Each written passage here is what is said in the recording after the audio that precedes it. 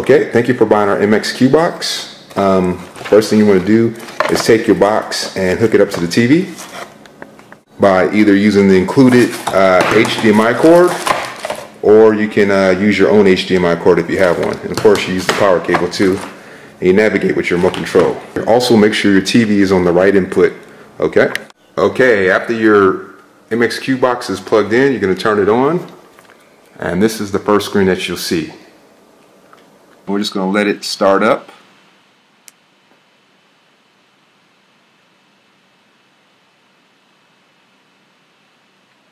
So the first thing that you want to do is make sure that Media Box Launcher is highlighted in blue, and it should be automatically by default. And what you want to do is go down here to the left and press Always.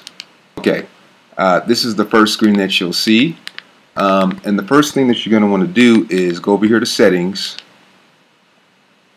then go over here to Network and connect your internet. In this case we're going to be doing Wi-Fi. If you're doing Ethernet, you could do Ethernet. So you have to click on Wi-Fi to turn it on, and then click your Wi-Fi network, and then where it says password, you want to click and type in your password. After you type it in, press done, and then go down to connect now. Okay, it says Wi-Fi connected. And how you can test if you really are connected is just go down here to the globe, and this is going to take you on the internet browser. You should see Google pop up. If it doesn't pop up, then something's wrong, and even though you're connected, you're not connected. If that's the case, I would click on the video that's under this video that says how to reset your MXQ, and I would reset your box to start over. Okay, so after you're connected, what you want to do is go down here to where it says the K. That's for Kodi. Kodi's the same as XBMC. They just changed the name of XBMC to Kodi. So just click on the K right here, and that's how you start it up, or XBMC. Now your box comes already programmed, so you guys don't even have to do anything. And you're going to see this screen. Just press dismiss. It's just a little announcement. So when you first come in here, you're going to see add-ons on the bottom right hand corner updating, and it may take a second to get started, but like just you'll see that happen. That's normal, don't worry about that. But the first step you want to do is go over here to Programs. This is a must needed step. It's going to help your streaming of movies and shows go along a lot smoother. You want to click on Program Add-ons, and then you want to click on Maintenance Tool. Okay. See all the add-ons updating on the bottom. Okay. Then you're going to go over here to System Tweaks to the right, and after you click System Tweaks, you want to go down here to where it says Enable Zero Catch Settings. This is going to help your movies and shows load a lot better. So just click that. Oh, there we go. And it's going to ask you, did you back up the original? Just press yes, and say done adding new advanced XML. Okay, that's all we did. So that's a must needed step, and I'll show you why later. Now I went back. Now the first thing that you guys need to know, see on the bottom right here, these are just shortcuts to add-ons, just like you bookmark stuff on your computer. So that's all those are. And to get to the main list of add-ons, just go under Videos and click on Add-ons. And see, here's a thumbnail view of all the add-ons. I usually like a different view, so if you go to the top left-hand corner right here and click left on your remote, this menu will pop up. And click where it says Thumbnail, and see, you'll start changing the views. I actually like just the regular info view. I'll show you why. And to get rid of this menu, I just clicked right on the remote. Okay. And see, this is a lot better because it just gives a just a list format, and then on the right hand side it gives a picture and a description of what the add-on is. You can see it's a lot less cluttered, and I can see what's going on over here because there's so many add-ons in here. Okay, now even though there's all these add-ons, I'm not going to sit here and show you all the add-ons, but I'm going to show you a basic idea of how stuff works. The main add-on that you guys are going to be using is the One Channel add-on. To use One Channel, just click on it. This One Channel allows you to watch just about every movie and TV show you can think of. Most people just use One Channel. There's a whole bunch of other add-ons too, but One Channel is really the only one that you need. And this is the first screen you'll see. Just press back. Okay, and it gets rid of that. And here's the screen for One Channel. I also don't like this view right here. I'm going to change that to List View 2. Okay, so you have movies, TV shows. If we're If you're looking for a movie, you go to the movie section. If you're looking for a TV show, go to the TV show section. So let's click on a movie, for example. The movie section has all these different options. Most people just use these two right here, either featured or search. Featured will give you the latest movies that are out.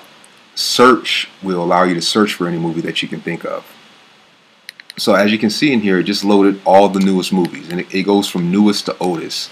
So there's all kind of stuff. See, it even has Insidious in there already, all kind of stuff. If you go all the way down on the list, it'll just go the newest to oldest. If you go next page, you'll just get older and older and older. Like I said, this list updates just about every day, so you always have new stuff to watch.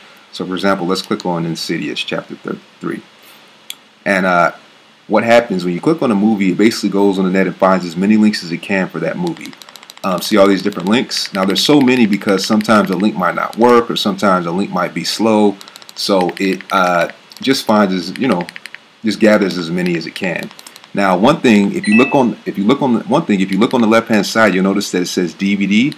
That's just telling you the quality of the movie. There's 3 different qualities of video quality. There's DVD, there's CAM, and there's TS. DVD is going to be the clearest. So I usually like to watch stuff in DVD quality if it's available. Now, in terms of links, you see on the right-hand side, he has the different name, or each link has kind of a different name. You may notice that on your internet connection, some links work better for you than others. So I would pay attention when you click links, just the names of them. I usually use B-Streams and MoveShare. For you, it might be different ones that work better. But let's click B-Streams, for example. Okay, see, and that easily is started up. Now, what's great about it is if I hold down the OK button, it brings up this menu where I can pause the movie, stop the movie, fast forward the movie, all kind of stuff. So let's pause it. See that? I paused it. Let's play it again. And also, I can click here and fast forward the movie. And the more times I click fast forward, the faster it's going to fast forward for me. If you look, there's like 4 different fast forward speeds. Okay. See at the top right hand corner it says 8x. That's how fast it's fast forwarding. So I'm just going to click. Oh, I'm sorry. I accidentally pressed stop. But that's how you stop it too. Now the other great thing, watch this, because I fast forwarded about 1 minute into the movie. You guys ever stop a movie, or you have to go somewhere? When you click on the movie again, it'll resume from where you were. See that? All I have to do is press resume and click a link again. And instead of having to go back to where I was in the movie or fast forward it, it'll just start where I was. And I was already 1 minute into the movie. See that? That's a cool little trick. Okay? So another cool trick, if you press the mouse cursor on the remote doesn't always work correctly, but if you press it, the mouse cursor looks like, you press the mouse button on the remote, looks like a little mouse, and then you can actually skip anywhere in the movie. See that? See that easily? I can skip way to the end of the movie if I want to. Okay, so that's that. Another cool feature, you can actually create your own digital movie collection by adding like movies to your favorites. And to do that, if you click on the button, it looks like a piece of paper on your remote. It's like right underneath the left arrow and the down arrow on your remote. If you click that while you're on top of a movie, it'll bring up this menu. And what you can do is go here and press add to favorites. See that? Now when I did that, let's go back. Remember this part where it said featured and search? There's also a favorite section. If you look on the bottom right hand corner, it says Insidious added to favorites. And if you go in here in my favorite section, Insidious is in there now. So you can add as many movies as you want to your favorites and watch them later or whatever. And see, you can also click on it again and press remove from favorites if you want. So that's a cool feature. That's also great for TV shows, of course, because you might want to, of course, when you have a TV show, you want to go back to it over and over again to watch the different episodes. So you don't always have to search for it. Another cool feature, if you click on it, if you press watch trailer, you can also watch a movie trailer of any movie. So let's try that. And the first time you press watch a trailer, it's going to ask you to execute the setup wizard. Just press yes, and just press list and list again, and language and reason. It's going to ask you if you want to adjust the language region. Just press no, and that'll be the only time you have to do that. And see that easily it gives you a preview of the movie. So that's pretty nifty. You can watch a movie trailer of any movie that's in there. See that? Wish you could answer me, Mom. So that's pretty cool. You can watch trailers of the movies. Another tip. Let's go back. And this is a very important tip. Remember when we had you guys do that step way in the beginning where you had to go to programs, you did enable catch, zero catch settings? Well, the reason for that is this. Let me show you. Let's click on a movie, like The Gunman, for example. Sometimes you guys will get movies that load very slowly. Like I know when I clicked Insidious, it played right away. But I wish I had an example here. Let's just click a random link. Sometimes when you click a link, it'll start trying to buffer or load. I'm sure you guys have used YouTube before where, you know, a movie's trying to load. Now, how we set this box up to get rid of that problem, and like I said, it could be because you have a slow internet connection, or it could be because the link is slow, or, okay, well, there we go. See that? It's in the top right hand corner. It says buffering 62%. We set this box up where it knows exactly how much it needs to buffer. So in that case, it only took, I'm going to pause it myself now, but you saw it paused the movie and it was buffering and it went from 0 to like 100%.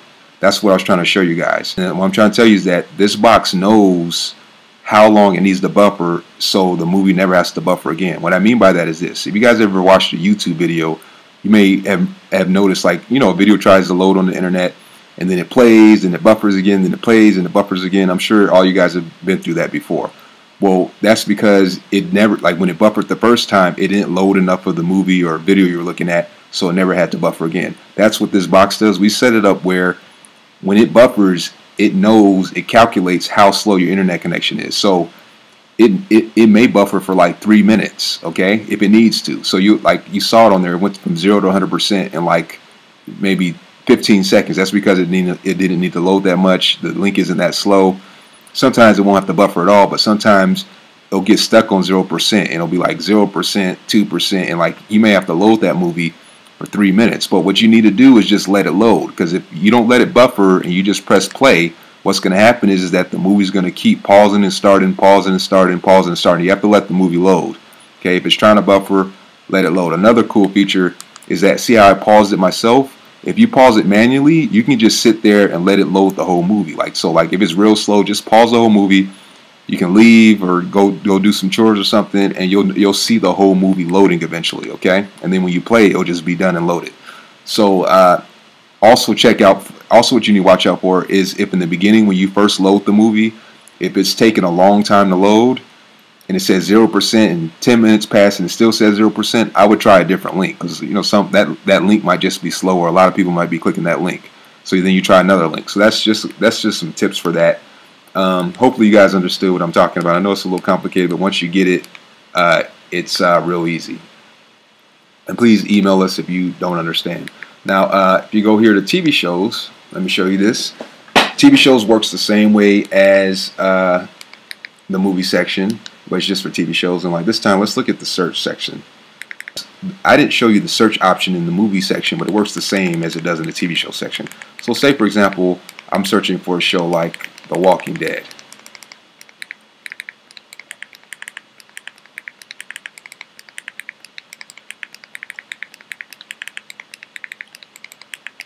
Just after you type it in, press done, and it'll start searching for it.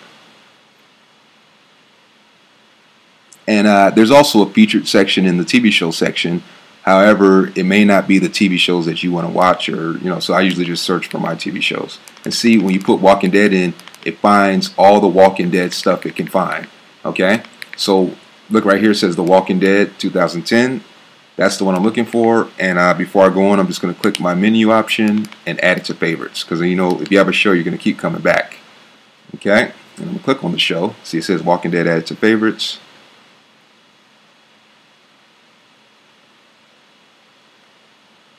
And give it a second to load, and see what you're going to see is, it's going to have every season and episode of that show. So let's just click season 5. That's amazing. It's like having the DVD box set. So you guys are in the game. This is a great box. Okay, after that happens, you want to go over here to just any link and see it has every season episode. So I'm just going to click on a random episode. Okay. Okay. And then you want to click on a random link, which I'm doing.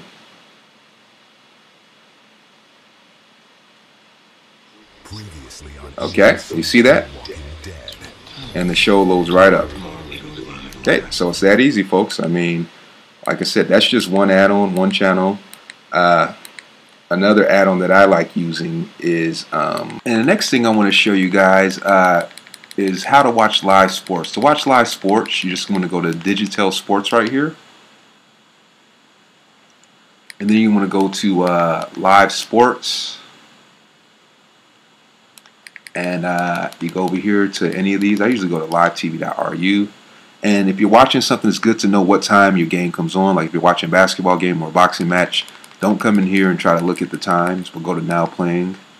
Don't try to figure out the times from what it says in here. Just know what you're like. Maybe go to the websites of the games or of the sport and figure out when it's coming on. Just click on here and click it, because of these times are a lot of times off. So I wouldn't even try to go by these times in here. I'll just make sure I know the game's on already. And that easy, Sports Double works. We know the abilities of what he can do through his years within MLS.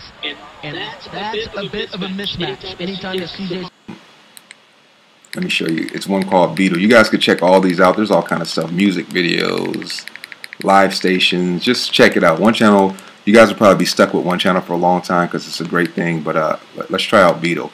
I sometimes go to Beetle because it has some channels in it. I usually click on categories. Then I click, let me see. And I click on all.